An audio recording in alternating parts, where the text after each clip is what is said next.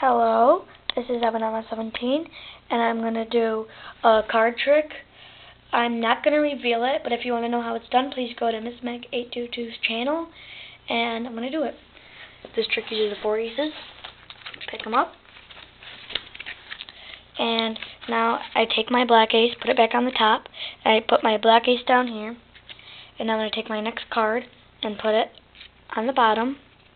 And then I take my next black ace, put it back on the top of the deck, put my black ace there, and of course if the 2 black aces are there, the black aces have to be in my hand, and the 2 red aces are on the ground.